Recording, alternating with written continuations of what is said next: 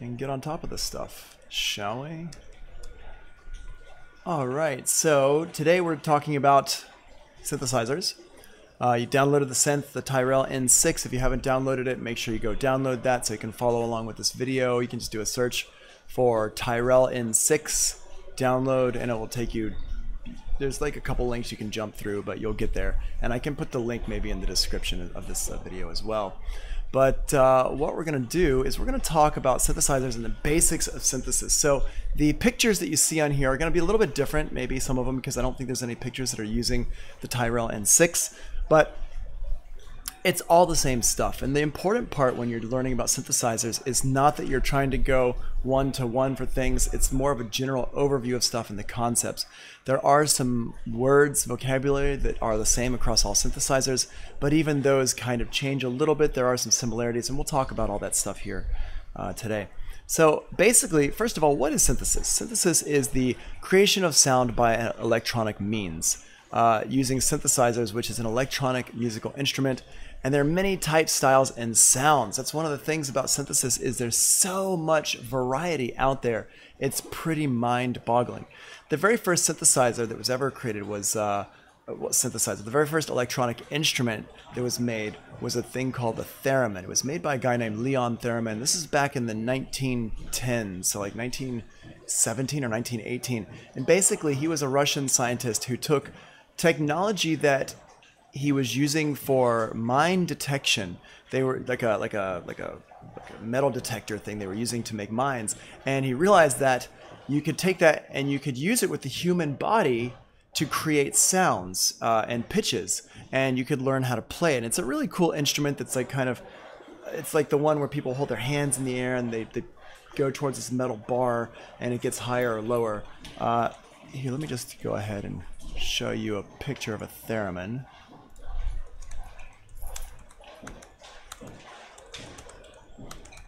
Theremin instrument.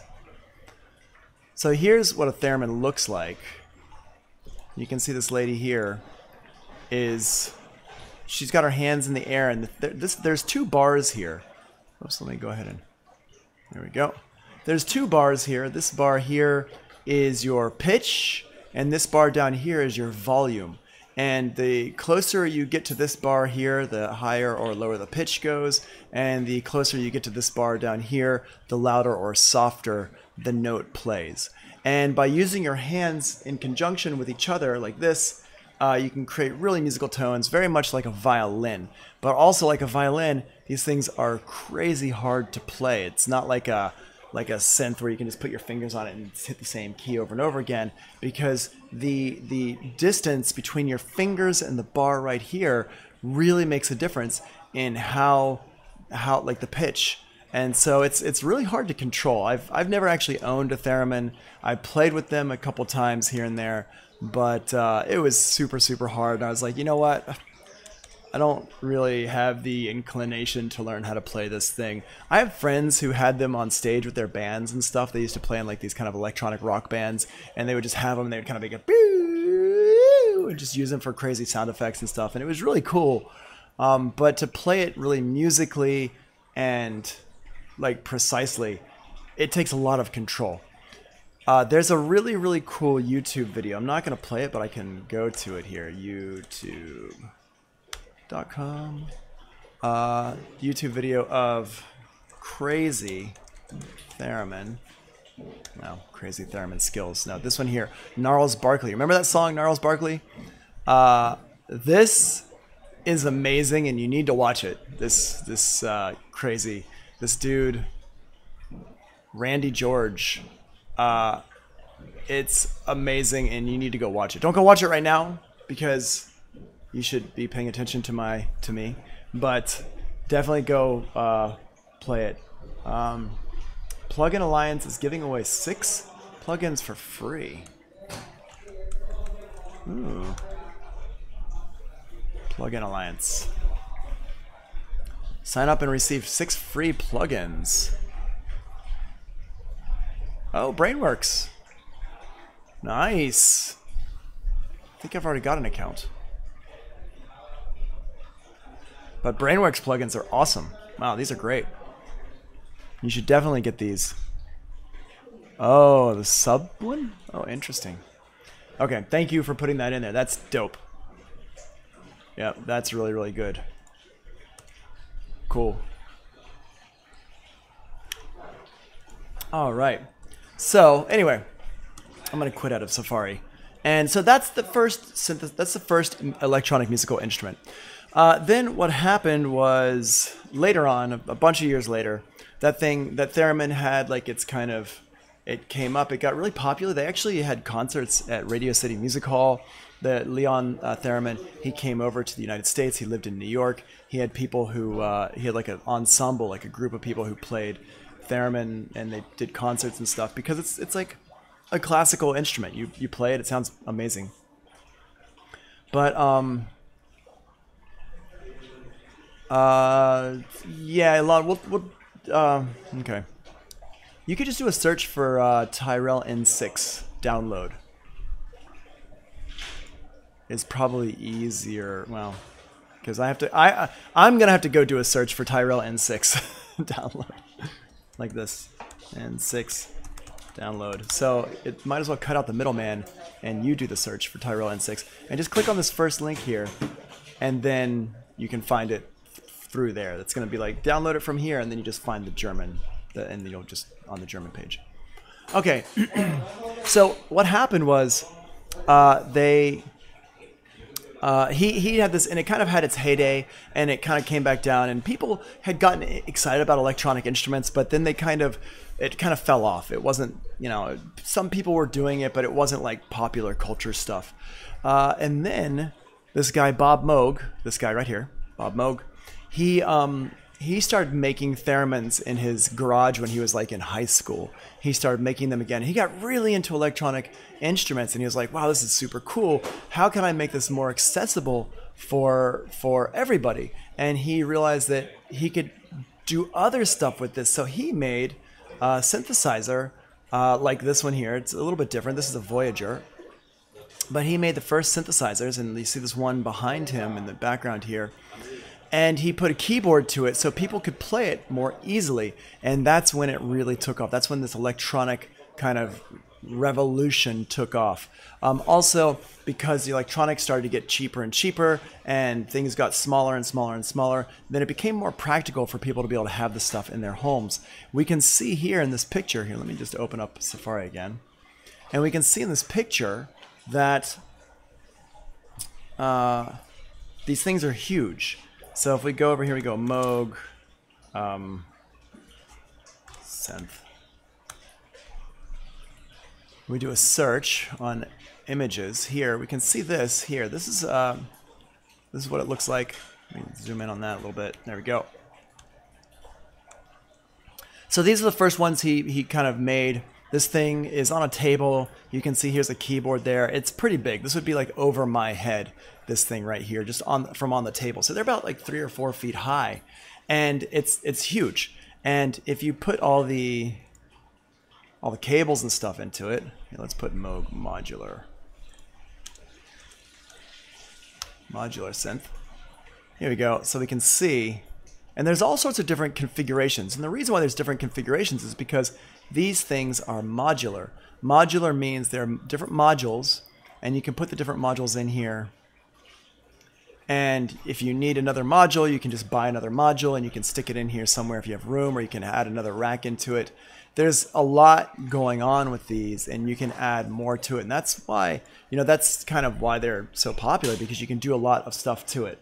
So a module is one of these right here. So you see this, like this little area right here between these two white lines. This is a module, and a module is like one piece, and each piece does a part of the job for making the music. And so if you say, like, let's say you want another thing that makes sound. A thing that makes sound is called the oscillator.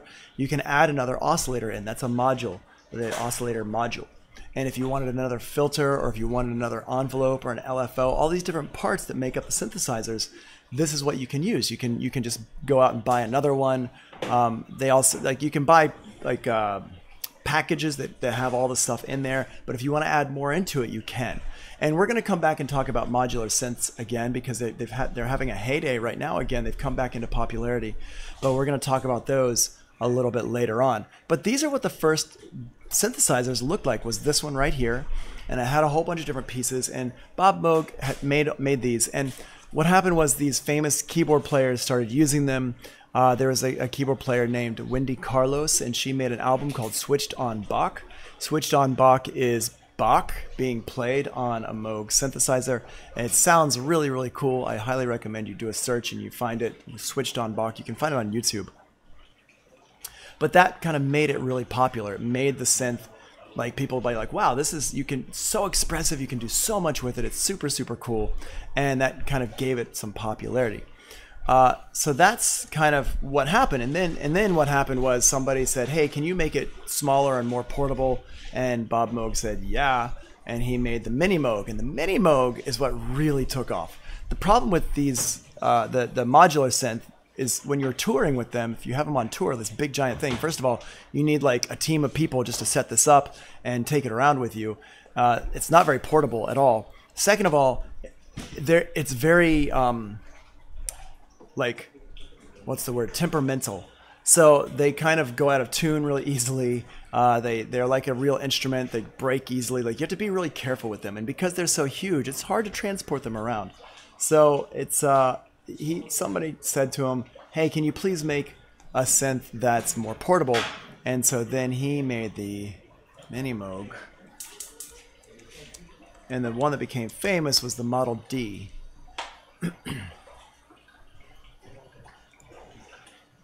And that looks like this. There we go. Boom. And it has most of the same pieces, but it's in a smaller thing, and you see it doesn't have all the cables.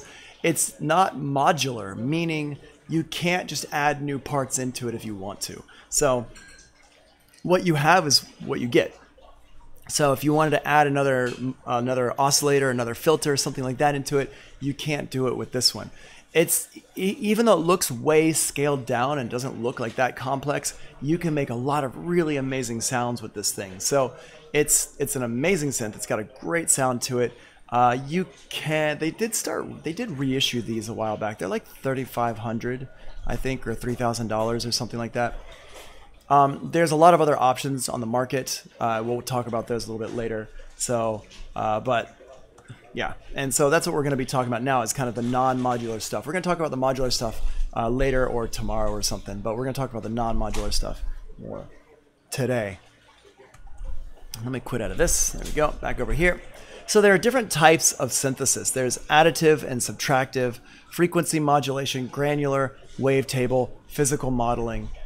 These are all the different types of synthesis. Now, a lot of these are only really possible with computers. The only one that's really possible without a computer really is the subtractive one. The frequency modulation one, even though there was a keyboard version of it, and there was a keyboard version of the additive one as well. Really, and wavetable also. I guess wavetable and subtractive are the two. You don't really need computers, but you need microchips for these other ones. Subtractive synthesizers are basically using tubes and then filters to take out the harmonic frequencies, and we're going to talk about that. But the ones that were the big modular synthesizers and the Mini Moog Model D, all those are all subtractive synths. Subtractive synthesis basically means that you start with a sound and then you subtract harmonic frequencies out of it. And this synth here, the Tyrell N6, is a subtractive synth. And so what we're looking at here is I've got my oscillators that make the sound, and I start with this sound over here. Let me go ahead and turn this one down.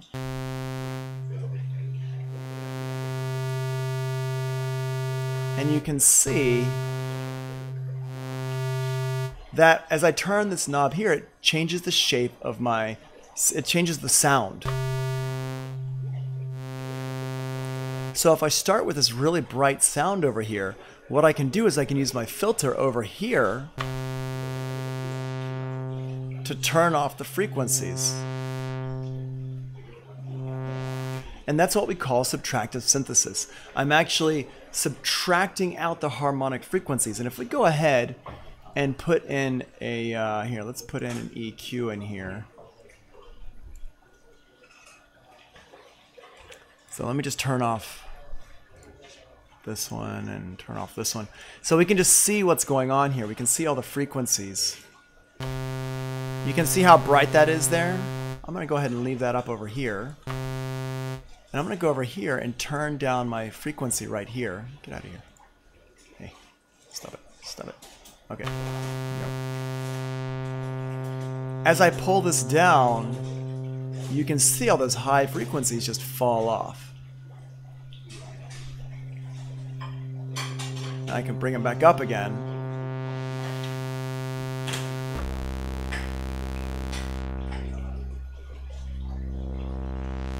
So you can actually see what's happening, but you can also hear what's happening. So that's subtractive synthesis. We're just subtracting out these high frequencies. If I wanted to change this, here I can change this, this one, change it to a high pass. And check this out. Watch this. If I have this as a high pass filter,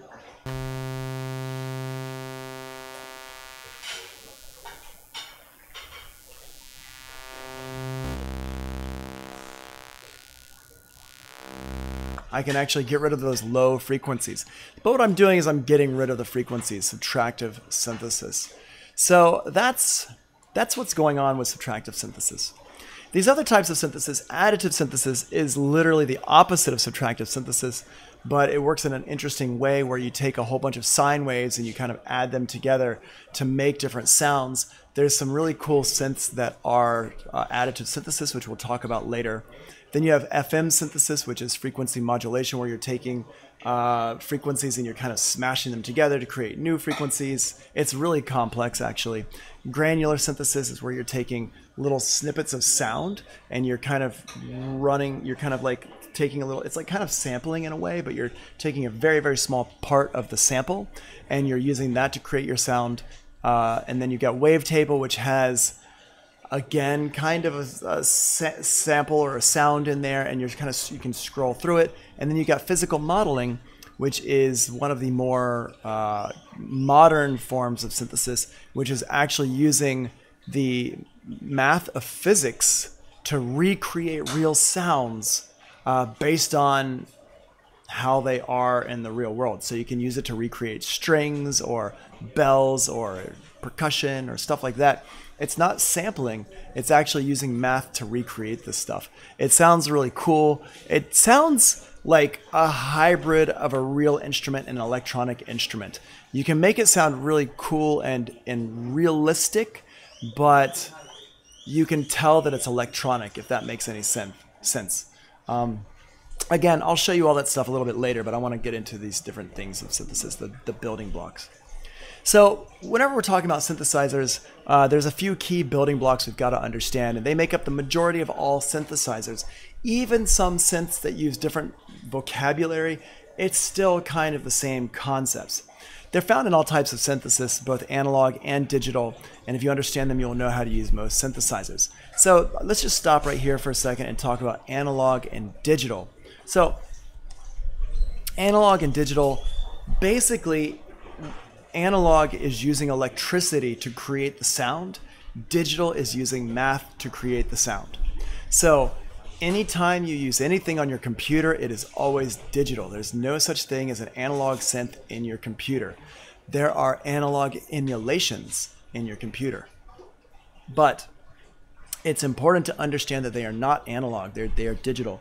And there's a real difference between digital and analog, although these days the digital synthesizers have gotten really good at kind of recreating that analog sound. And so for most people out there, they really wouldn't know what they're listening to, or they wouldn't care as long as they like the song. But if you are using the synthesizers yourself, you can hear a difference, and you can kind of tell a difference when you're using analog versus digital. For one thing, the analog synthesizers, it's just nice to put your hands on a real synth, but that's actually not even the difference between analog and digital. There's just a certain sound to it that happens when it's all just analog. It's very smooth. Everything is super, super smooth. There's no stepping through anything. There's no artifacts. The synth just works. It's awesome. I really love my analog synthesizers. I've got a few of them, and I've had various ones over the years.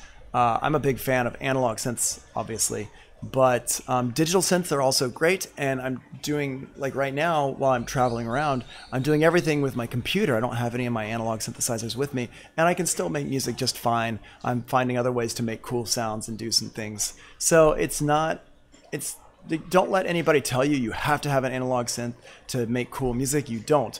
What you have to have is a good ear, and you have to understand how the tools work so you can use them correctly. All right, so let's get into this. So we got a couple things here, the VCO, the VCA, the VCF, the envelope, and the LFO. We're going to talk about these three parts first, the VCO, VCA, and VCF.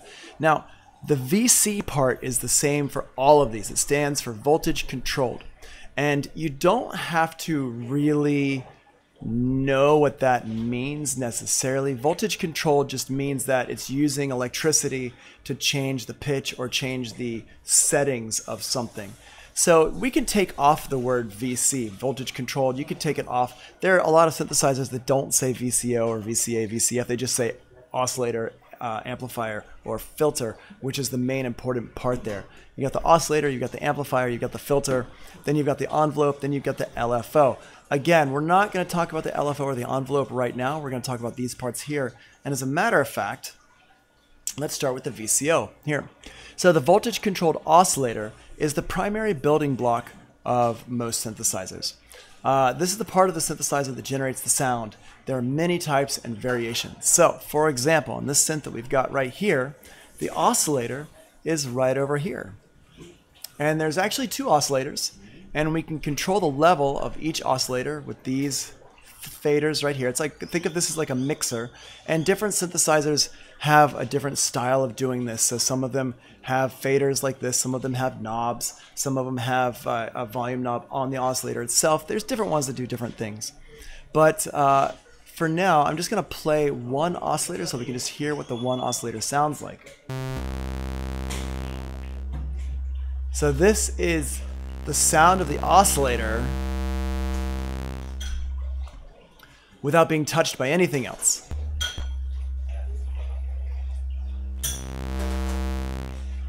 Like that. Okay. And if I have a scope on here, I don't know that I have a scope on here. Let's see. I used to have an oscilloscope plugins. Do I have it still? No, and I forgot to, I meant to install it and I forgot to install it.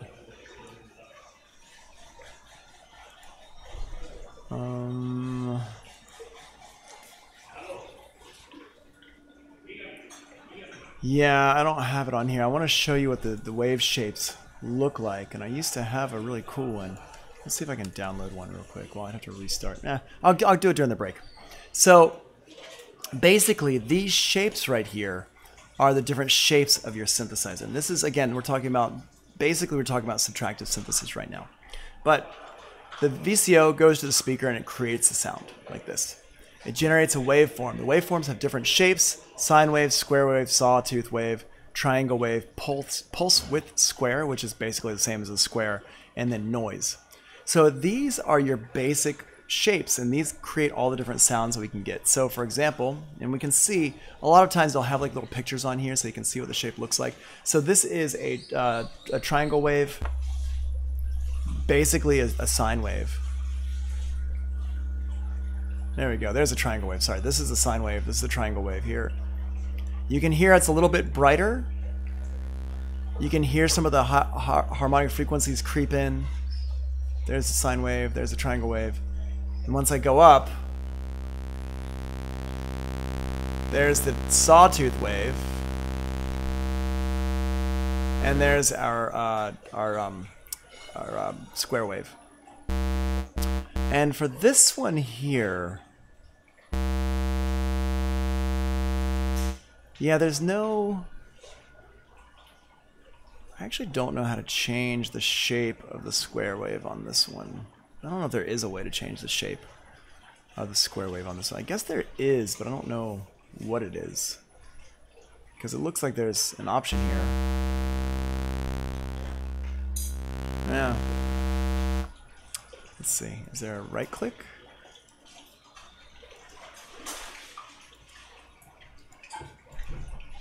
It doesn't look like there's a right click on here. This one has, I can just click on it, but that's not going to change my shape there.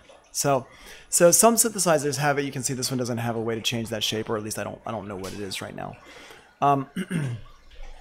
So these are the different shapes of your sound here, and this is like the starting point. And what we can do is this one here has two oscillators, so I can actually mix and match between these.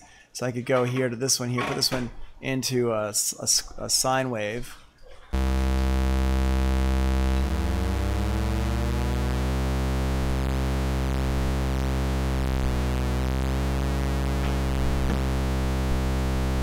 There we go. You can hear that.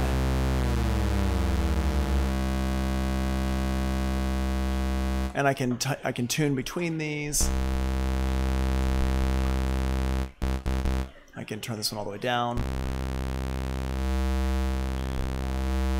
And then we can use the filter to kind of shape everything off. But right now, we're just dealing with these oscillators here. You can choose that. You can adjust the tuning on the second oscillator, usually like that, and then you can adjust the mix of these. And the mix is really just a mix. It's nothing fancier than just you just mix the two together, and you're like, okay, I like that sound. Whatever, we're good to go.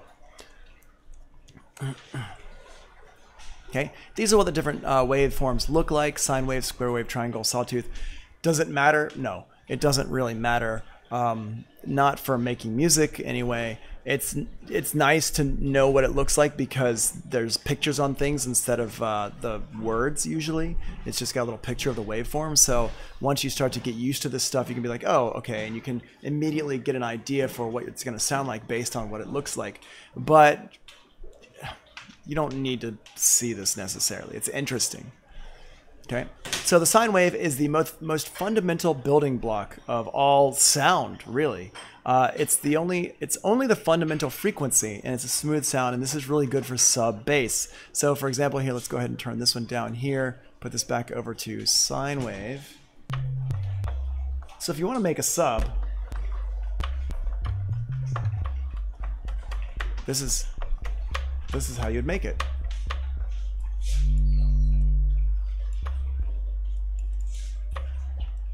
Put that back up so we can hear it.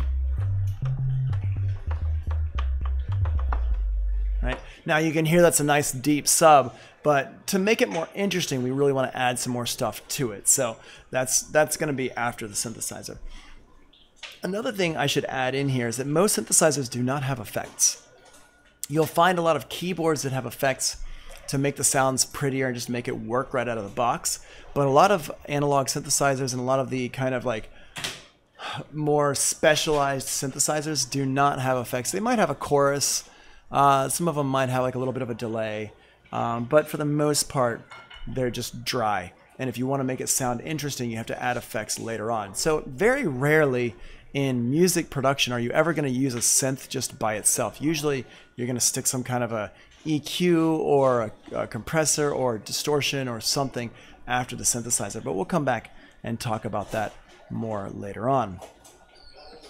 Okay, so that one is the sine wave, and the square wave is one of the most useful ones because it's got a nice sound.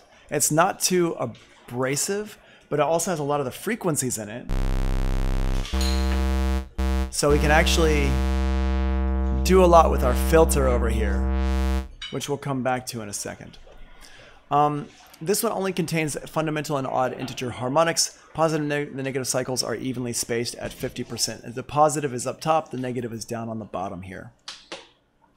And a pulse wave synthesizer, it's a square with a positive balance other than 50%. So let me pull up a different synth and I can show you what one of these would sound like. Let's grab Diva. Diva's made by the same company. And okay, so here's, let me move this over. Let's listen to this one. Okay, so this one's a little bit different.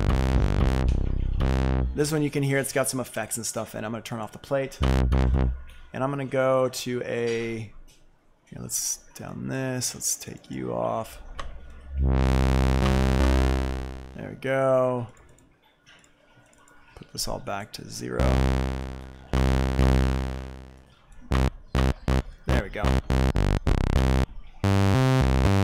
And you can see this is basically the same thing. It's just looks a little bit different. Okay, so what I'm going to do is I'm going to go in here. I'm going to grab this one.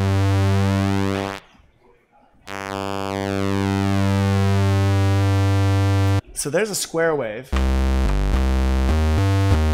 Right, and you can hear that one sounds basically the same as this one over here. Let's go ahead and pull up the Tyrell N6 again. So this one here, I don't know, here we go. Here's what this one sounds like. That's what that square wave sounds like. And here's what this square wave sounds like.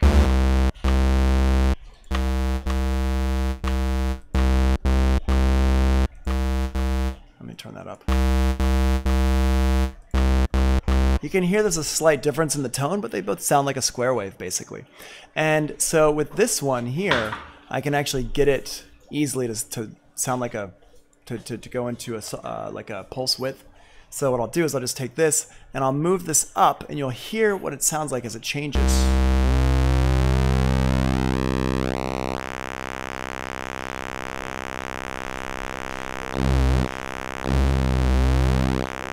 It gets really thin.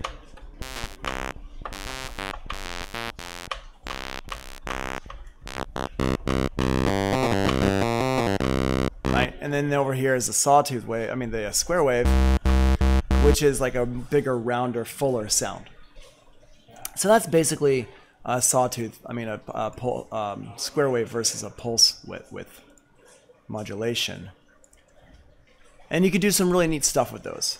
Okay, so moving the width shifts the harmonic series. You can hear it getting thinner. Pulse width is often modulated, so that means we can make it kind of do this, get wider, and it will shift through things, which I can show you again later on. Then we have a sawtooth wave. Sawtooth wave contains both odd and even partials. It's a fuller, more frequency-rich tone, ideal for subtractive synthesis. It's often stacked and detuned. So basically, the sawtooth wave is it's like the most obnoxious one. It's basically the one that, like a lot of like EDM uses these sawtooth waves. Sawtooth wave in synthesis is kind of like candy in food. It's like super bright, it's super in your face, kids love it, and it's super annoying. And it rots your teeth. So this is what a sawtooth wave sounds like. There's the triangle wave. There's the sawtooth wave.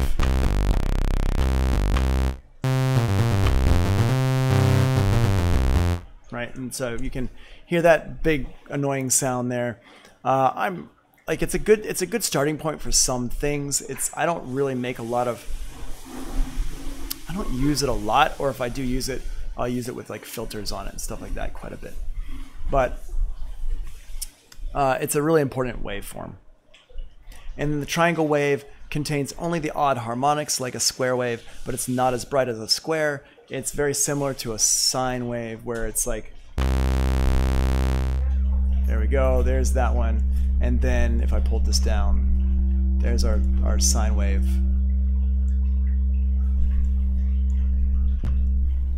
Let me pull that down a little bit, there we go. You can hear the difference better. Right, that's the triangle wave. There's the sine wave. Cool. And then we've got a noise wave. This is all frequencies at the same volume, can be shaped or colored. It's useful for drum, percussion, sound effects, stuff like that. This one does not have a noise on the oscillator over here. It's got a separate noise oscillator over here. So I can pull that up. So right now I'm playing my keyboard, you can't hear anything, but I can pull this up. And that's what noise sounds like. Noise does not have a pitch. It's just noise. But we can make it darker or brighter. And what noise is good for is kind of good for just adding in some stuff into the background of your sound.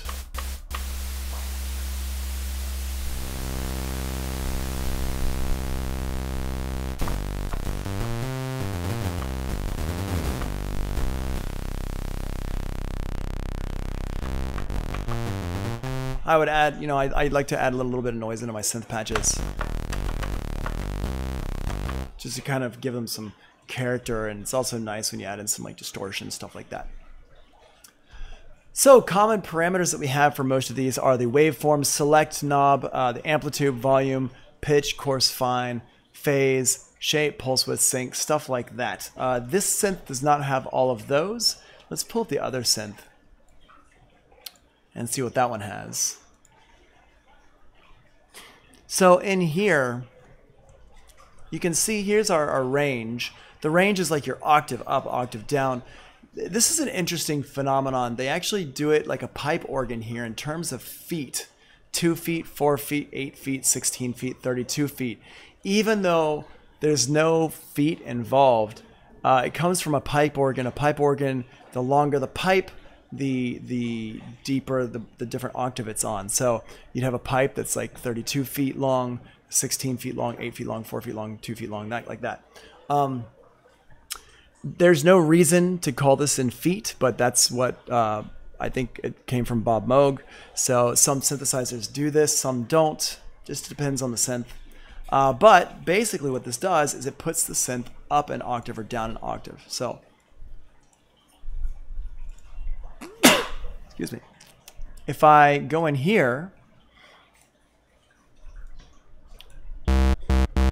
and I arrange this,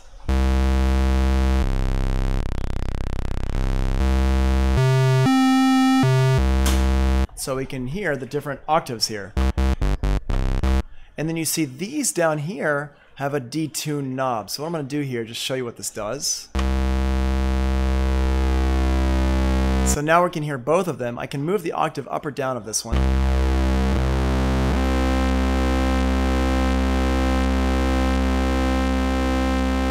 And I can detune it, which is like half steps.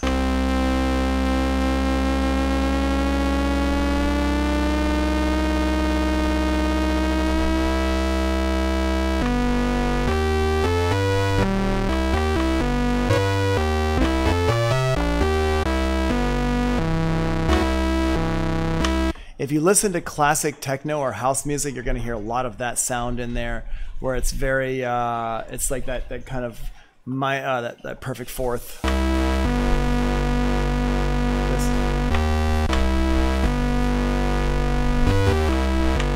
If you listen to Orbital, I don't know, maybe Carl, maybe you listened to Orbital back in the day, but I was a huge fan of Orbital. They're like the first really famous techno band after the Prodigy. It was like the Prodigy and then Orbital, and Orbital also does like, they've done some film soundtracks and things like that.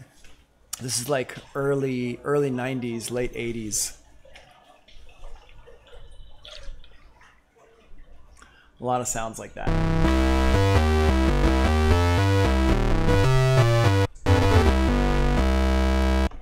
Now it should be said at this point that a lot of these synthesizers do not play chords. These can because they're digital, but if we go over here and put this in mono mode,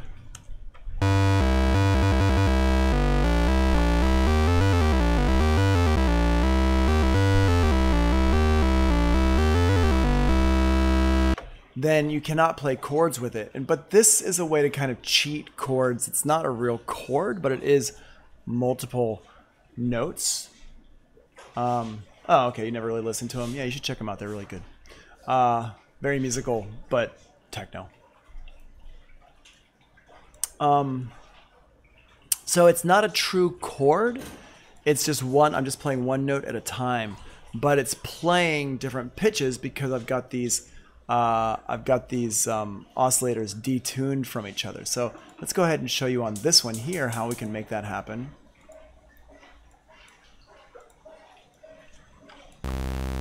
I'll turn that noise down. So I'm going to pull both of these up. So here's the both of them. And what I'm going to do is go ahead and tune this one.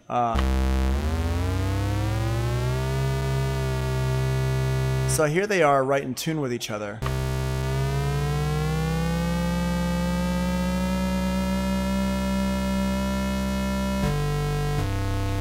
Turn it down.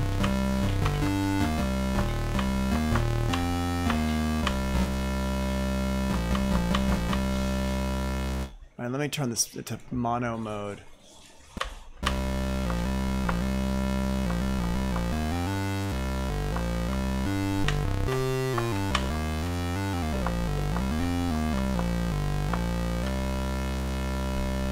Right, so you can get like a basic two things going on there. And what you would just do is you just tune them until it sounds pretty good.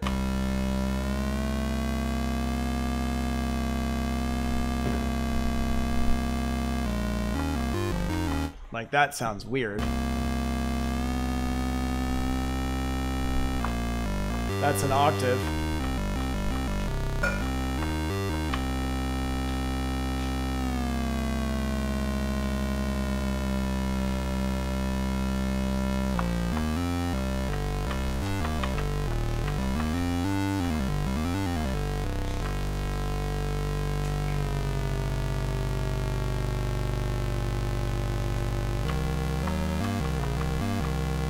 Turn this up a little bit.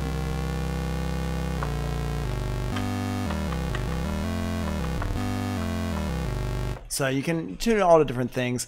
And there's also really cool sounds that you can make by tuning them off a little bit from each other. It's, I mean, sound design can get really deep and there's all sorts of things that you can do with it. But this is like, we're just kind of the starting points of this stuff here. And then of course the sound changes.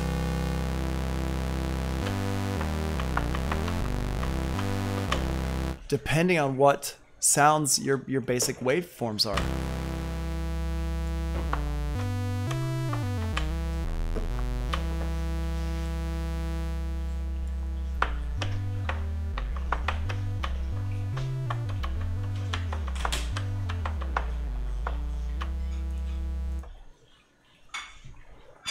My bet is they create a lot of sounds for Nintendo with the physical synth. Actually, they did not. Nintendo is using a synth built into the chip on the cartridge, or not on the cartridge, in the Nintendo itself. And this is actually the basis for chiptunes music. It's so back in the 80s, there was a computer called the Commodore 64, and the Commodore 64 had like a chip in it that could make sound. And that's basically similar to what they used for Nintendo. It's 8-bit. The original Nintendo was 8-bit. And it's this like kind of sound, same thing with the Ataris, because they couldn't sample the sounds, right? So they couldn't, even though the sounds sound like from a physical synth, they couldn't sample those sounds. They couldn't record them in because recording takes RAM, it takes memory, and memory was super expensive in the 80s. So what they would do, it was they had this very, very limited sound set on these chips inside the machine itself in the Nintendo. And nowadays, actually, people make music with that. It's called chiptunes, and it sounds super, super video gamey. It's actually really interesting. If you're interested in that kind of stuff, if you like the way Nintendo sounded, you should check out chiptunes stuff. And you can also get like chiptunes synthesizers that recreate chiptune stuff. Yeah, there's chiptune sounds, which is very similar to the Atari Commodore chips themselves. Don't know. It's still I don't know if the ReFX one is, but there are ones out there that basically just recreate that chiptune sound. Actually, if you have the full version of Reactor, you can get that as well. Yeah, some people. I had a friend who actually made chiptunes using. There was a cartridge you could get for your Nintendo Game Boy, and you could sit there and program the music on the Game Boy, piece by piece by piece. Oh yeah, the Oki computer. Yeah, module and Reactor. Yeah, and actually I think the Oki computer one comes with Reactor free. The player? Possibly. We have to...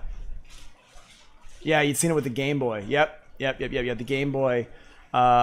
You can, like, people program it, and it's like insane because it takes so long to program on a Game Boy. It's not, you're not using a real sequencer like you are like Ableton Live or something, and people do it. They sit there and they program this really complex stuff. And it had like a moment a few years ago where it looked like it was kind of gonna get a little bit popular, and then it kind of fell off real fast. It never really gained that high of popularity, but yeah. But again, it's definitely a sound, and if you like it, you like it. And if you don't, you don't. I fall into the second category. All right, so Common parameters, yep. So the waveform select, so that's this stuff over here. The waveform select is right here. The shape, it's called shape sometimes. The tuning, you've got the tuning. You've got a mixer here. This is the mixer right here. This is all, like this is the oscillator right here. The mixer is, I guess, kind of part of the oscillator section and it's showing, like, controlling the levels of things. And so with this mixer, I've also got a sub, which is an octave below this one here. Now, of course, the noise. Carl. It gets a little annoying when you heard it for like 30 seconds. I agree. I'm with you there, man. But some people love it. Then we've got this one here is interesting. The mixer actually has ring modulation and then a feedback section. So you can actually get a lot of really cool tones out of this thing.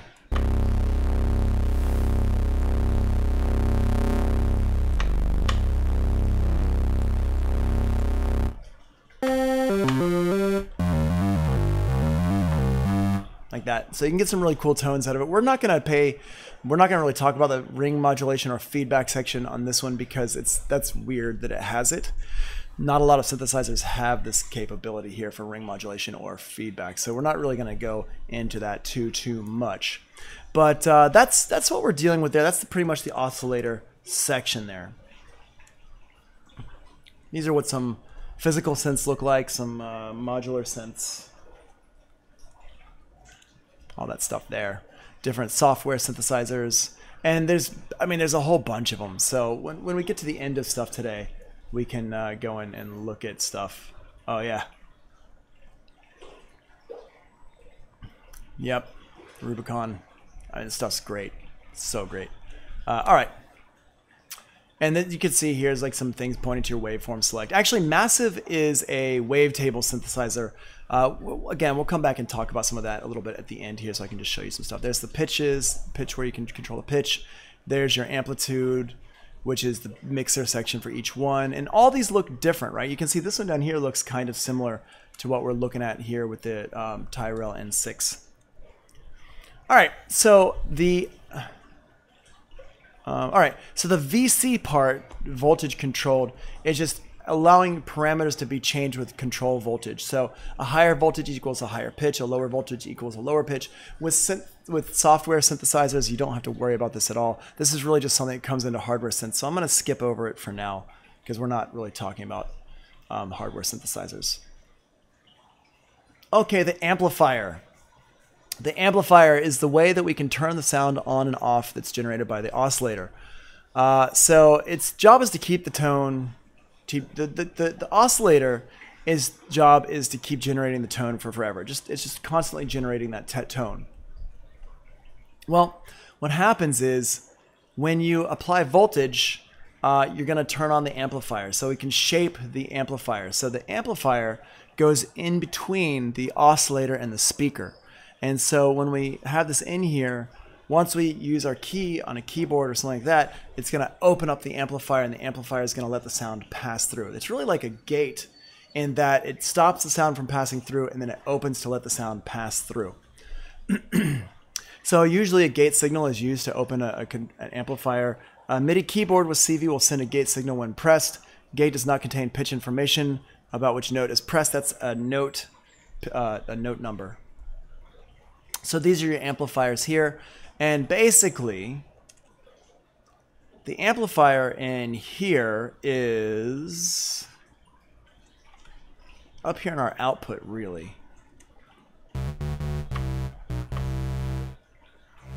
But then what we're doing is we're using this down here to control how that amplifier works. So we're going to come back to that. But essentially, the amplifier just lets the sound come through or not. The sound goes through, the sound doesn't go through. The sound goes through, the sound doesn't go through. When I press a key on my keyboard, it's going to tell that sound to go through. It's going to tell that gate to open up, please open up, and the sound can go through.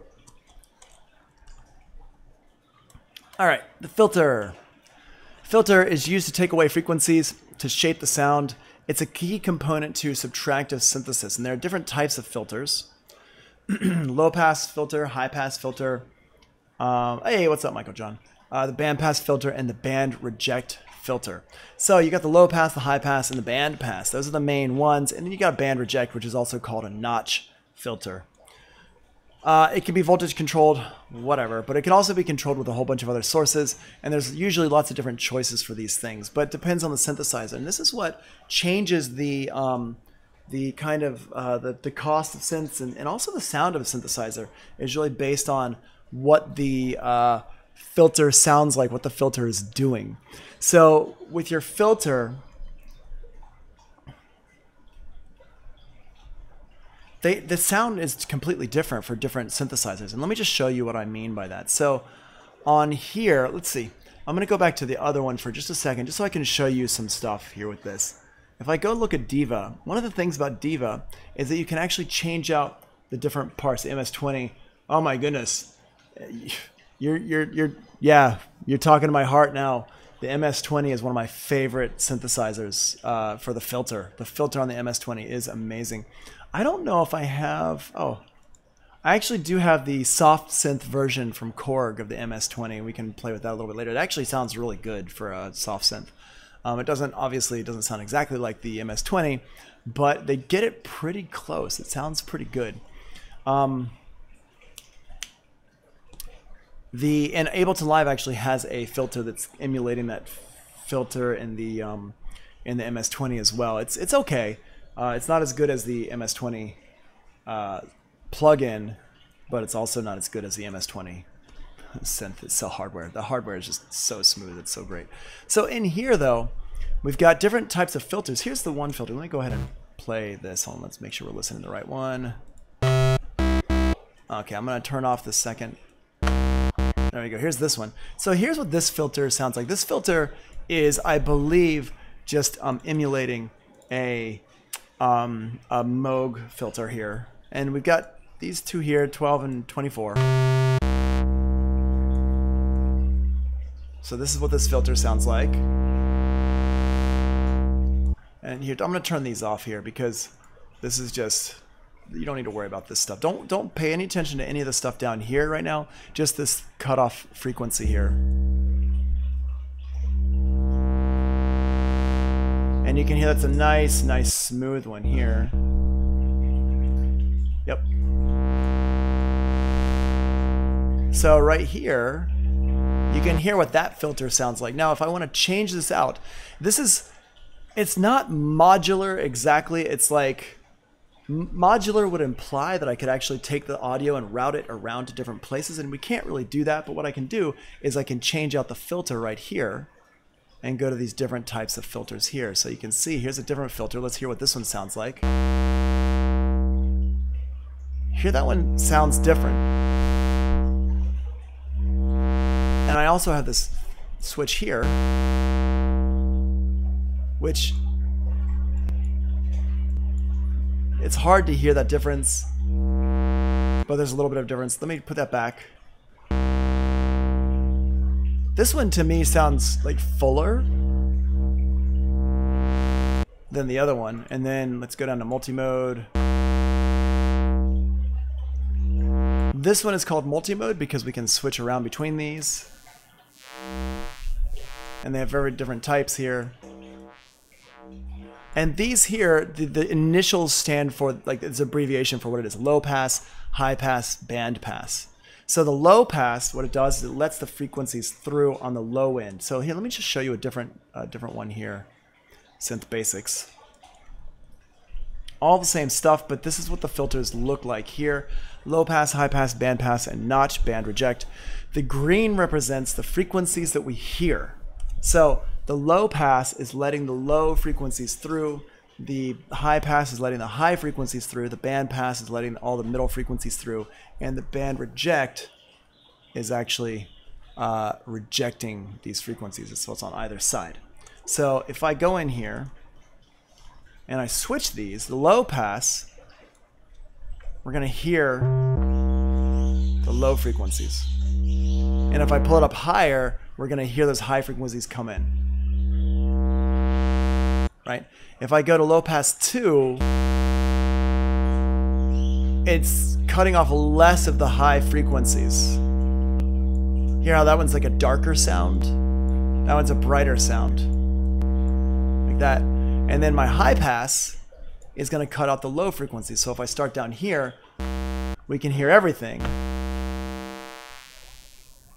And now all the high frequencies, all the low frequencies get taken out. And then the band pass, it lets frequencies in the middle come through. And we can boost those frequencies using the resonance here, but we'll come back to that resonance knob. We're not quite there yet. And then let's go down here to the bite. 1. And again, you can hear this one sounds very similar to the other ones, but let's go ahead and... Oh man, listen to that one. That's nice. That's interesting because it's like getting rid of these low frequencies, but it's like, yeah, interesting. That's a really interesting filter there. I don't really ever use that one that much. I should. And the UB.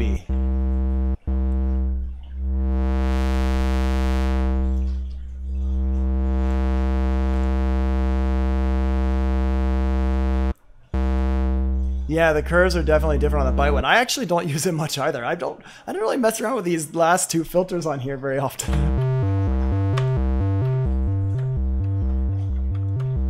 What I always recommend you do when you're trying out your filters and you're experimenting with stuff is you kind of, I recommend you program in something into the DAW. Let's go ahead.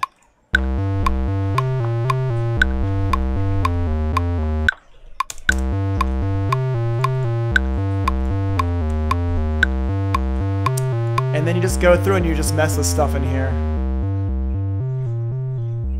Oh, okay, cool. Yeah, I never owned Zebra. It's like, I always felt like I should have gotten it, and then I felt like I missed the boat, and then I just, like, alright. Right, so we can change these filters as we go.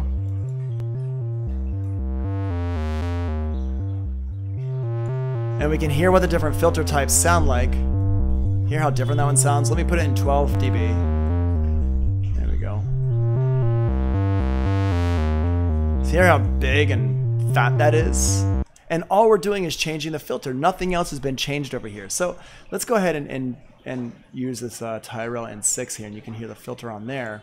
The filter on the Tyrell N6 is interesting because it's a slightly different... there's like a different vibe going on with it slightly with this over here. It's interesting because it's got this high pass, low pass mode here, and you can switch between them using this fader right here. So let's go ahead. Down is low pass mode. Put this into a... I'm going to put it into my triangle mode. You can hear immediately, it's definitely not as rich as the other ones. Right? And then if I move this up here, it's going to be a high pass mode.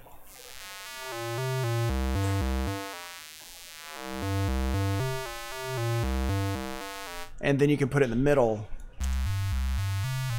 And it's like a band reject. And then you've got the band pass filter, which this doesn't matter. Oh. It does change the sound slightly. That's interesting. Hear how that sounds? Feels like it's still got a little bit of a boost on the high end with this, even in bandpass mode. So you can hear, basically my point is that all filters are not created equal. Different filters sound differently, and that's why you should be paying attention to all the different parts of your synthesizer, even when it's like got different filters and stuff like that going on, because everything does change the sound, even if it's slightly, and these things make a big difference. Let's go back to our notes over here. So the VCA comes after the filter. Wait.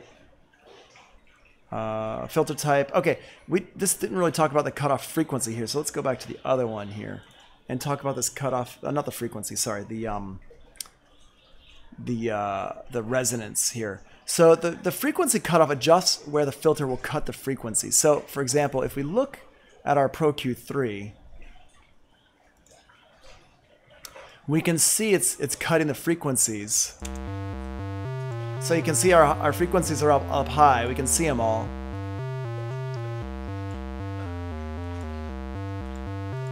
If I... There we go. So we can cut all those frequencies out here. You know, we can pull them back in.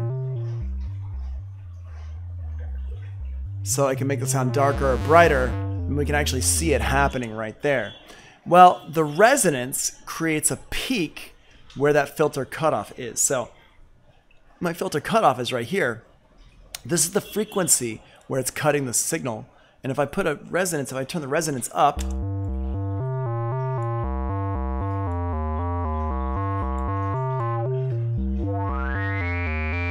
you can see this bump right here. You can see that bump? That's where the frequency is at, and that's the resonance. And the higher I put the resonance, the more that bump is going to happen.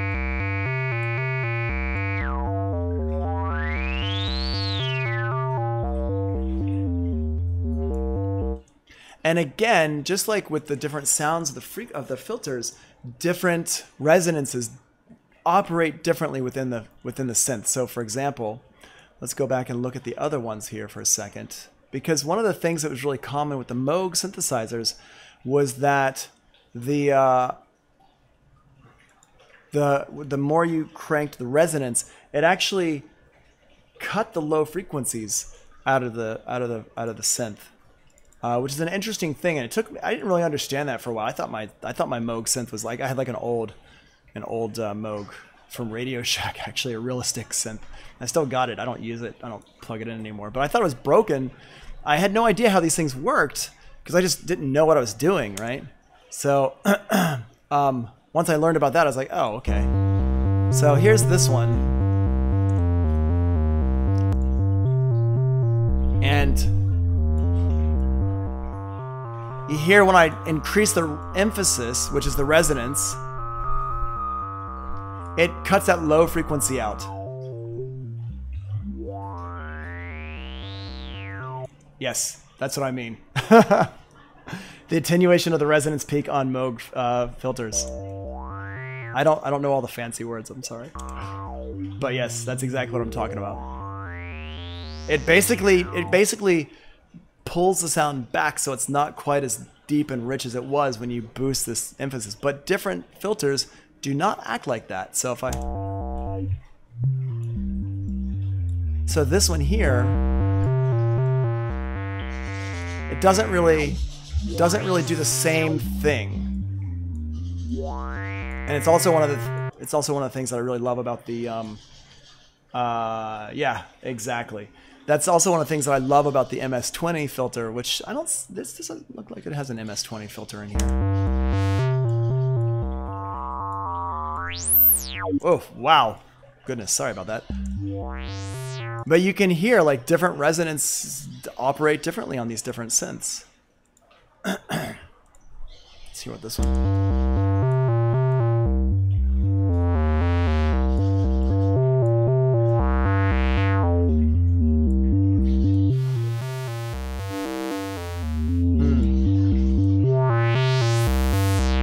Yeah, so cool stuff. It's definitely something you need to play with and mess around with. I do not have my UAD plugged in right now, but one of my favorite filters in the whole world is the Moog filter that UAD makes. It's an amazing filter. It sounds unbelievable. I highly recommend, if you haven't played with it, if you have UAD stuff, you need to check it out because it's one of the best filters that I've ever heard of, or ever heard.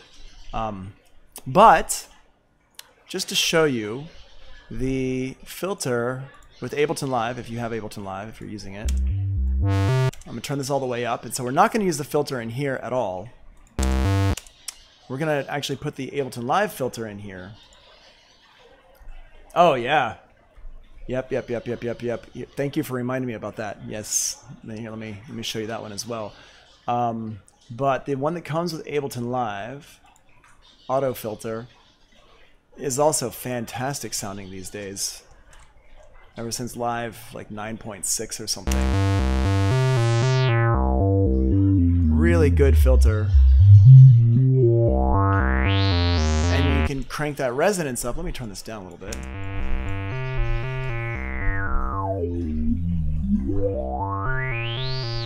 Right, the clean version has a great sound, but then they've also got these different filter types in here. Right here, we can change the filter type. So you got the MS-20, you got the PRD, which I believe is the Moog one, SMP, which is, I think this one is the Dave's, the Oberheim, or it might be this one is the Oberheim. I don't remember. But you can hear the differences in the filter tones. Like this MS-20 is not as good as the real thing. But it does resonate nicely. Gives a nice sound. But then the other cool thing about this is you can push the drive into it, which I like a lot. You get it to really thicken that sound up.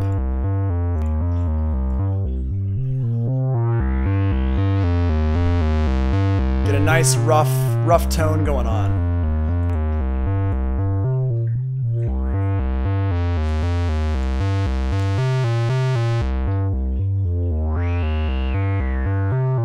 So it's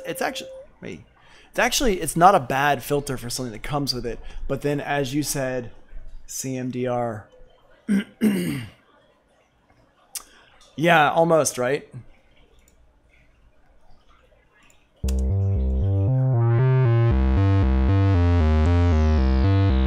Almost.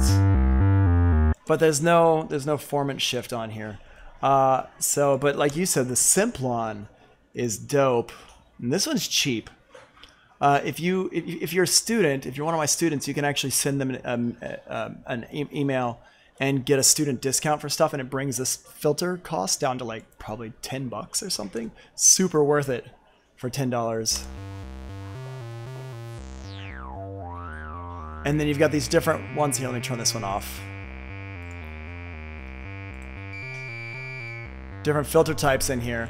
And again, you can adjust the input gain to overdrive it.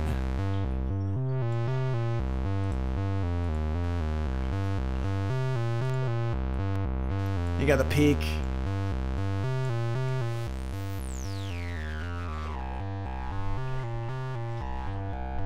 Do some really neat stuff with this.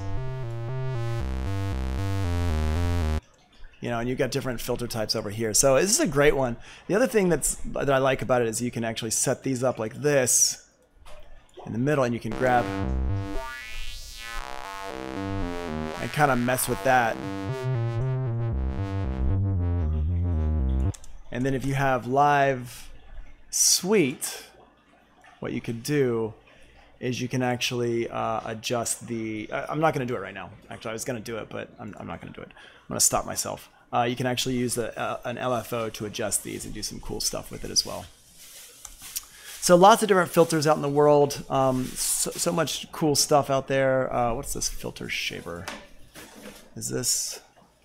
Oh, this is Cable Guys. Yeah, Cable Guys. This is another one that's really neat. This is the demo version. I should buy this.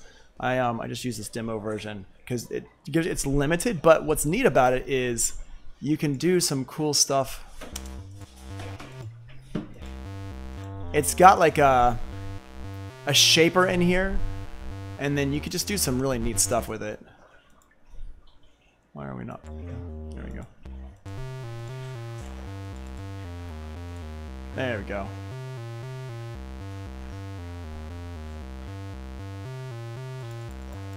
Let me go back over here.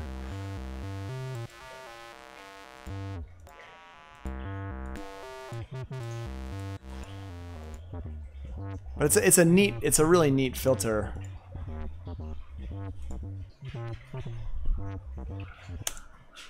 I thought I owned this one actually. Maybe I never bought this one. I like Cable Guys a lot. If you haven't messed with Cable Guys stuff, you're missing out. Cable Guys is great stuff. All right, anyway, we can get sucked in that hole for a long time. My point is with all this stuff is there's like a lot of different variations, so don't discount it just because the filter is not the part that makes the sound. The filter is a big part of the sound, and different filters do different things. So don't just like have one filter and be like, that's it, I'm done with filters. No, definitely not. You're not done with filters. You definitely need to be working with filters and like getting lots of different filters, especially if you're doing sound design stuff. Okay, and finally the slope. You've seen on these here, the slope, for example, on this one here, Tyrell N6, you can see here, there's this one here where it says VCF poles. It's the same thing as the slope. The higher the number, the more sharp the cutoff, which cuts off more of the frequencies on the other side. So for example, if we're in low pass mode, right here, low pass mode, wait, you stop, you play. So if we're playing this sound here, and I move it down like this, if I change this to 12, 24, or 36, it's going to change the sound. Oh, the strobe synth. I should reinstall those. I've had them forever, and that's a good idea actually, just for the filter. It's a really good idea. So here's listen to these poles here. You can hear it's cutting off more of the frequencies, making it darker, but I haven't changed this right here, and that's because it's a quicker cut. And so if we look at this with this one here, see how it's like a gentle slope down. Here, let me go ahead and just play this. If I adjust my filter type, let's put this down here, check this out. See how it cuts off more of the frequencies right there? And then put the 36 even more. That's what it's doing. It's actually a sharper cut where that frequency point is. So let me put it back to 12 and you'll see those jump up again. See that? How much that jumped?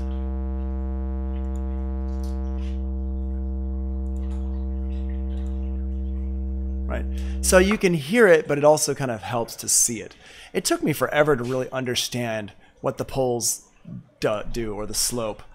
Different sense call it different things. Some call it a slope, some call it poles. But it's basically how much decibel cut there will be per octave of frequency beyond the cutoff. So a 12 dB win has 12 decibels of cutoff beyond the per octave beyond the cutoff point, and the 24 has 24 decibels, and the 36 has 36.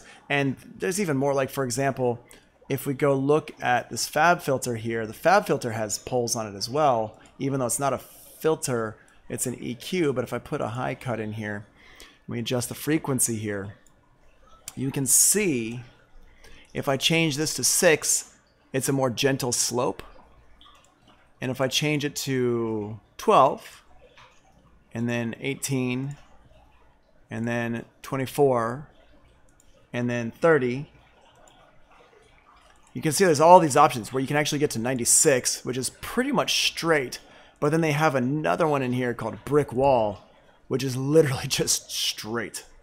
And one of the cool things, yeah.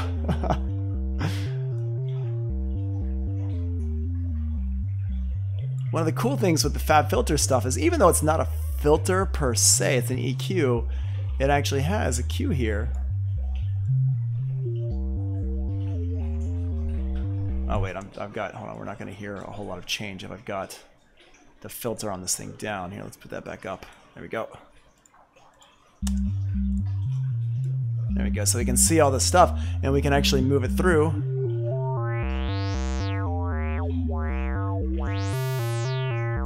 Now the Pro Q3 is not designed to act like a filter. It's not here we go. It's not musical sounding. It's very surgical and precise, which makes it a great EQ for doing precise things. But it's not like as musical as a filter, and that's really the difference. People say like, what's the difference between a filter and an EQ? Because an EQ can do a lot of the same things a filter can do, and vice versa.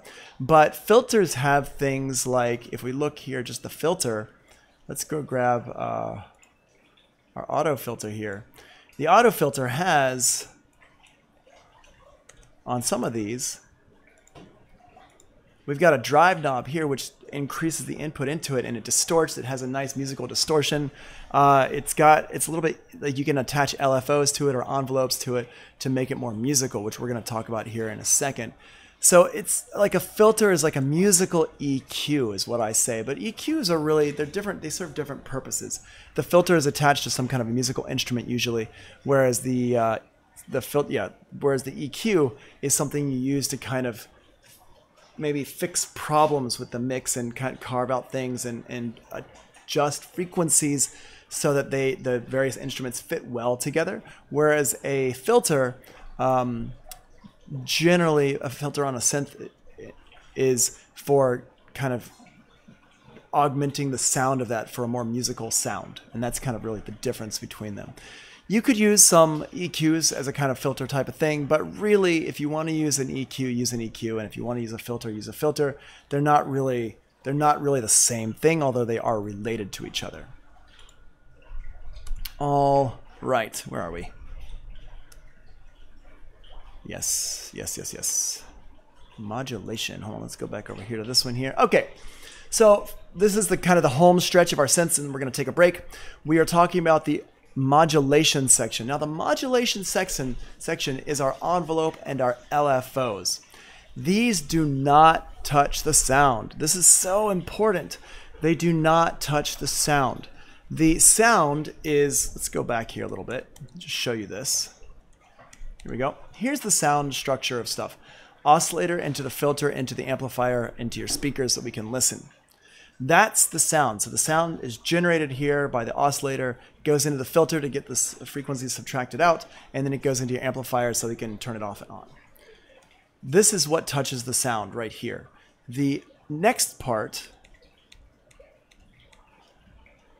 is the LFO and the envelope. These kind of sit outside of the signal flow, and they control parameters in the oscillator and the filter and the amplifier, but they do not actually touch the oscillator, the filter, amplifier sound. They don't actually touch the sound being generated or going through it.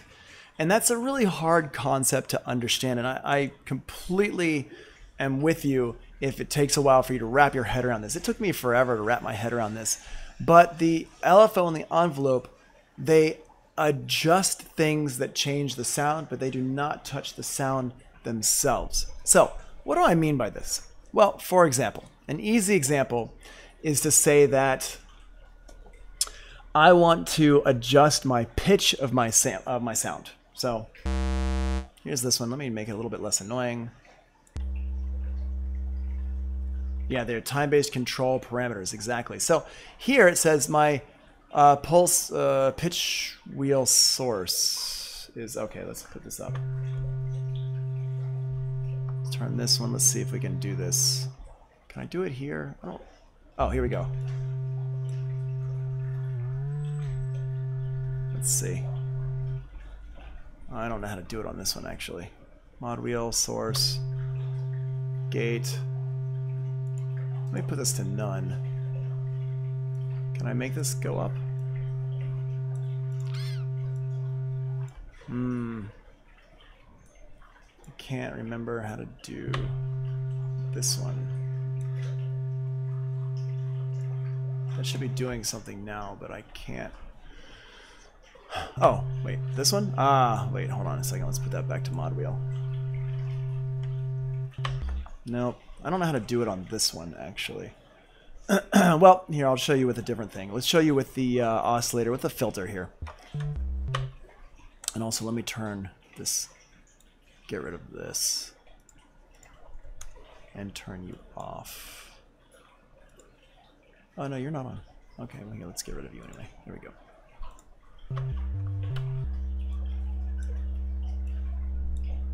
Okay, so here, let's put this back to a bright sound and use the LFO on this cutoff here. So what I'm going to do here is LFO 1 here.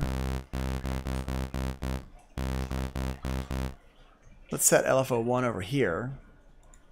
None.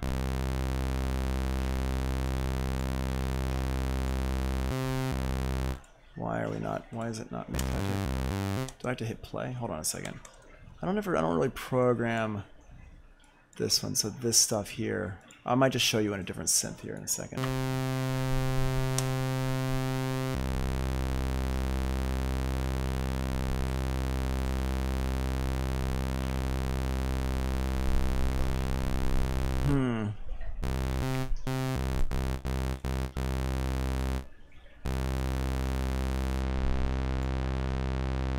I'm not sure why that's not doing anything. Okay, so that's not doing something because of that. But, huh. Yeah, I thought that should be doing something. Sorry, y'all. Alright. Well, it's kind of, hold on. Fun with synthesizers. Source on the middle button on the LFO. I shouldn't have to, should I? I've got a gate restart. I don't think I should have to specify a source. I should have my rate. My modulation, no. Depth modulation, no.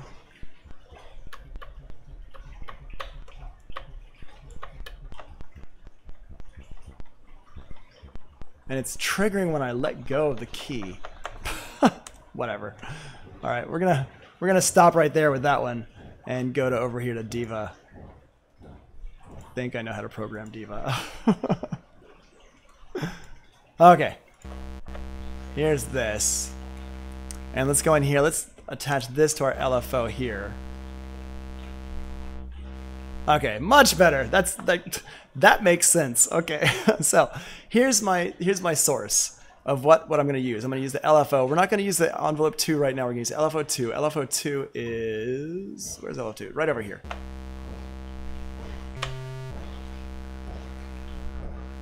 Okay, so here's this. I can adjust my rate.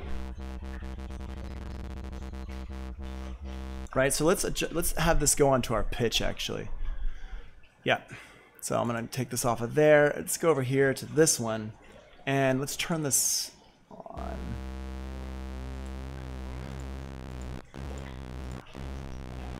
Although, hold on. Let's turn this off of here. Wait, no, not you. Let's put you onto LFO 2. There we go. That's what I was trying to do all along.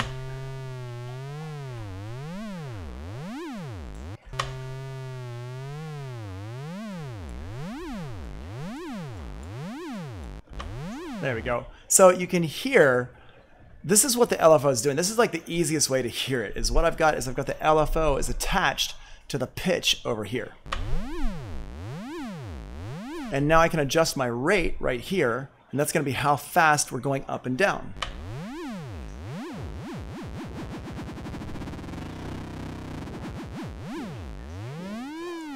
I'll turn this to...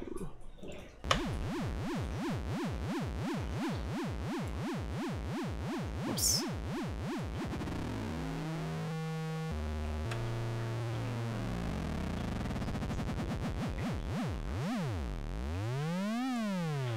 And you can make it super slow here. I can adjust it to 10 seconds. So slow. You can hear it creeping a little bit.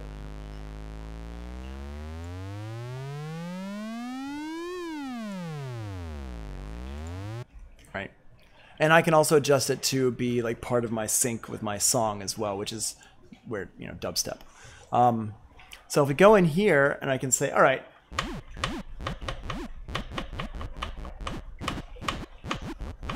y'all were talking about chip tunes before, right? And I can also change my waveform, and the waveform is going to change what it sounds like here. So if I want it to be like a square, now it sounds like a European ambulance. And I can make it faster, like the ship's going to explode.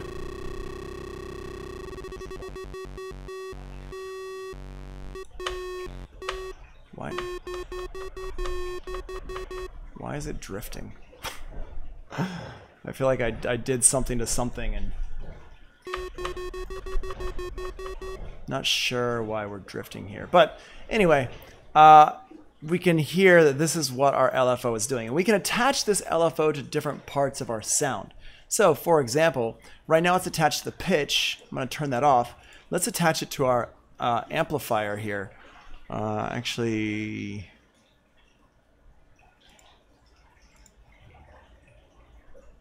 I don't know how to attach it to the amplifier on this one here. So let's attach it to our filter.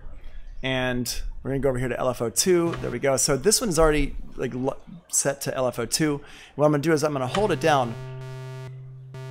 And the more I adjust this is the more that LFO is going to affect my cutoff. And then I can adjust my speed right over here. On the amplifier pan, you can set the source for the LFO. Oh, sweet, thanks. There we go. Cool. So let's do that. Let's adjust this over here. There we go. So my volume knob, there you go, and I can adjust this. So you can do that there with the amplifier, and then we can also do it with our filter, which we were just doing. And with the filter, here, I'll put this back in the middle, back to 0.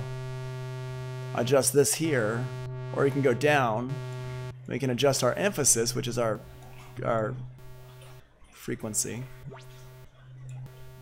Now the thing about this is that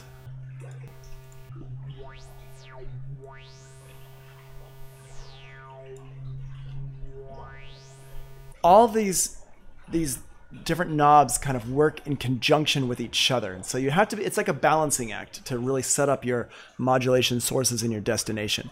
The balancing act comes from the actual setting here, and then over here, and then down here as well. It's like 3 different places we're kind of messing around with this stuff. So let me just show you how this would work. Let me go ahead and program this into my Ableton Live real quick. Configure U, and U. Okay, so now with my controller, I can just control these things. So I've got my frequency here, and I've got my resonance here, I've got my LFO amount here, and I've got the rate over here. So we can actually see those on my screen here, kind of moving around. I don't want to use the mouse, and so I'm going to hit play on my little thing here.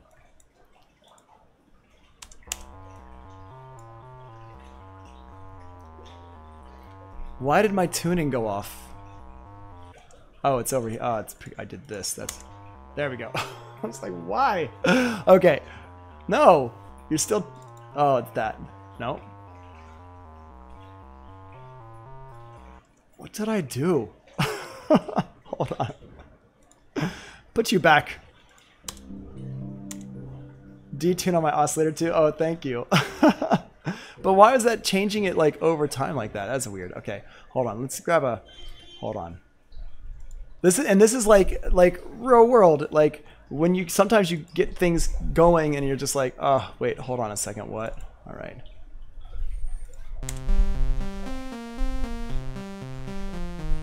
Awesome. Okay.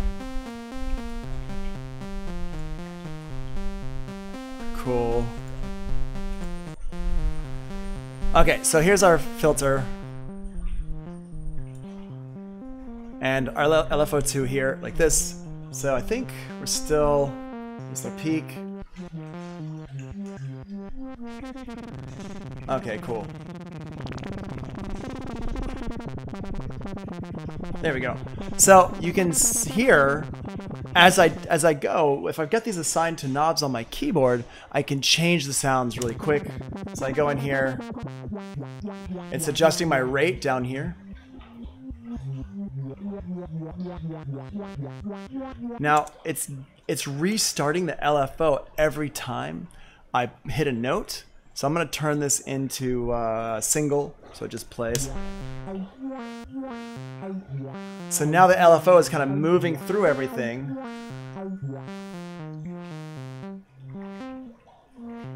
And as I adjust this down here, I can also adjust my amount. So I'm using my cutoff frequency here to make it brighter or darker in general. but I can also make the LFO affect the brightness or darkness more by turning this knob right here. Right? And then I can adjust the speed by going down here, my rate. I want it to be brighter overall.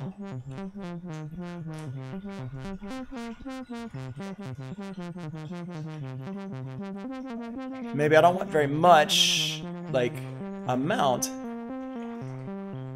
but I can adjust the speed.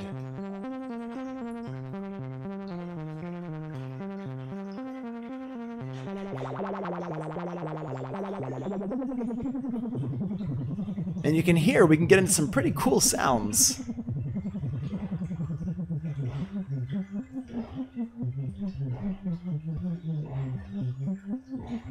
Right? Some pretty cool sounds without a whole lot actually happening. I've literally only got the LFO attached to my my filter, and that's it. And it's got a really cool sound right there already. Just a really neat little sound. So this is this one here, and that's our LFOs. And LFOs, there's usually 2 LFOs. Sometimes there's more. Depends on the synthesizer. And this is another place where different synths kind of do different things. You have more or less LFOs, envelopes, stuff like that. Finally, let's talk about our envelope here. Now the envelope, I'm going to go ahead and get this one down all the way. Turn you rate down. So now, yeah. Now there we go. Okay. So what we're going to do here is we're going to hear the sound. When I play it, you can hear how it just starts and stops really quickly. Well, the envelope, what happens is the envelope, it starts when I hit the key. When I hit a key on the keyboard, it starts. As I hold the key, it continues to hold the envelope. And then when I let go of the key, it releases the envelope. And it's going to reset the envelope back to its beginning state. And I can attach this envelope to lots of different things. So, for example, right now, my envelope is right up here. And it's an ADSR envelope. That stands for attack, decay, sustain, release. And the sustain is right here. So what I want to do, if I just want to have the sound just kind of play as I hold the key down on my keyboard, I put my sustain all the way up. And you can hear when I release the key, it actually just cuts off the sound. It starts it and stops it, and that's it. But if I wanted it to slowly die off, I can put this release up. So if I hold it down, it's just going to hold it. And if I let go, it releases it slowly. If I wanted to have it start slowly, I can put my attack up.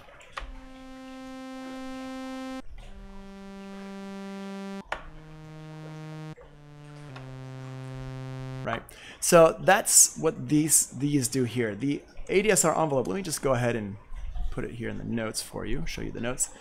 It's time and level. So attack is time, decay is time, sustain is level, and release is time. When you press a key, a note on message is sent. When you release it, a note off message is sent. And the envelope is what happens from the time when you press the key to the time you release it, and a little bit after that. So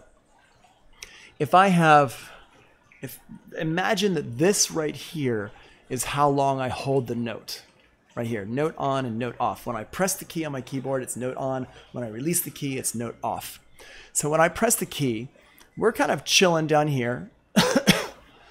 We've got 100% on, which is our maximum volume level, and 0% on, which is silence.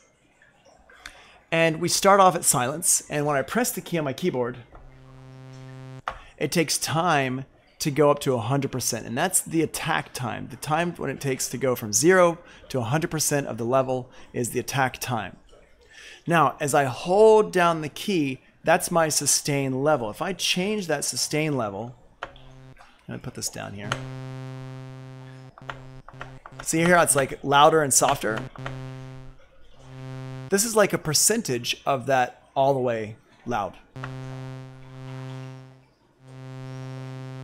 Right, so my sustain is at 100%, it's just going to be loud. But if I put my sustain down to 50%, now what happens is you can hear there's a little pop on the beginning. If I adjust this decay time,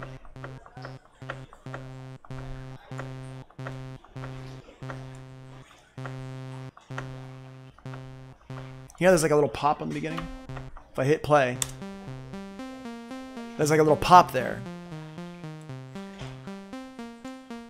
If I turn my sustain all the way down, it's just going to be this decay. And the decay is the time it takes to get from that 100% down to the sustain, whatever that sustain is set to. So if I have my sustain set all the way up here, that decay doesn't do anything. Nothing happens. But if I have my sustain down here, we're going to hear something happening with that decay. And if I turn my decay up long enough, it's going to be a really long decay time, so it's going to sound like a sustain. Usually you're not going to turn that decay up quite that long.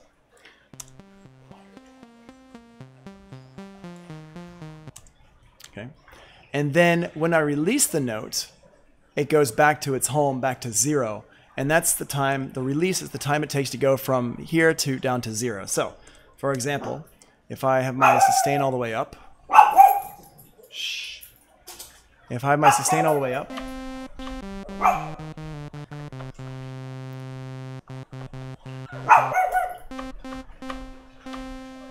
and I put my release, it takes time to get back to 0. Luna, come here. Luna, hey. Come here. Come here, babes.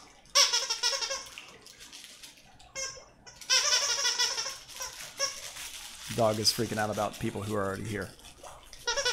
Come here. You want to play with your toy? No? All right. So anyway, that's our release. So for example, if I wanted to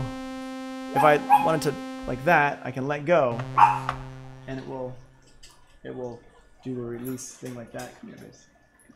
Come here. Yeah, there you go. There you go, babes. Yeah. Oh, you're so cute. My dog is the cutest dog. Rawr.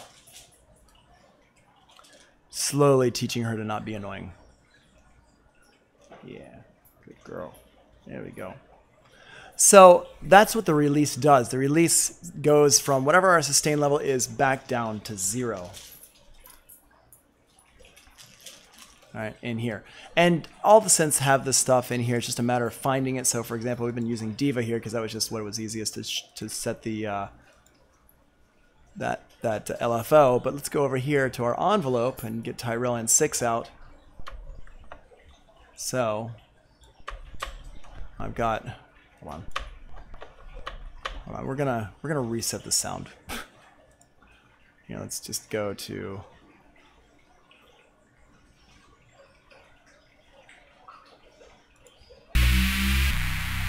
Chapter 3.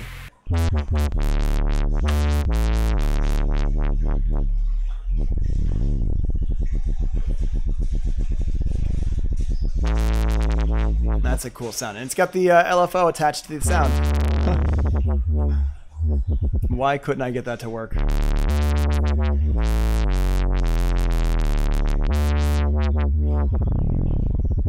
There's probably something I was missing there. Anyway, I'm going to just turn these down. Whoops.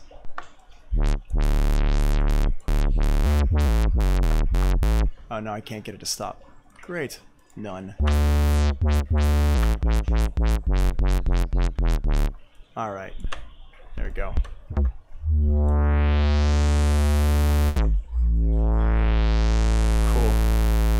Okay, so you can see our different down here what's going on. So I'm going to go ahead and turn. Oh wait, these are supposed to be in the middle, that's why. There we go. I'm going to turn this off right now so it's not affecting anything. Now, if I want to set my level here, my overall sound, if I want to go just on and off, so I can just do like this. Right, hold on, let me adjust the mono mode. Yeah, mono. There we go. Drift off.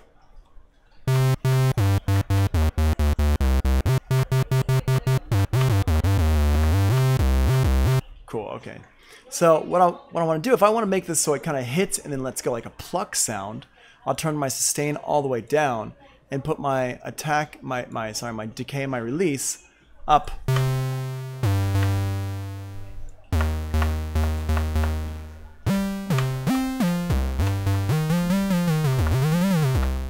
There we go, like that.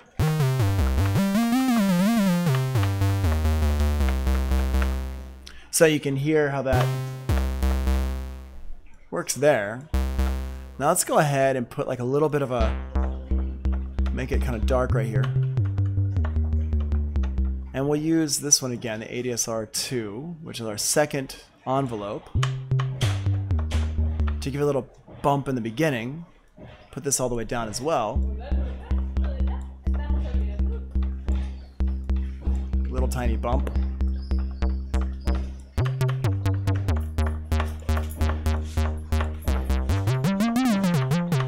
So you can hear how we get the sound.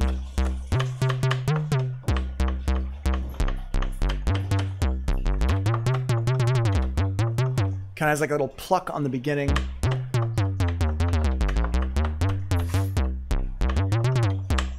It gets darker as it goes.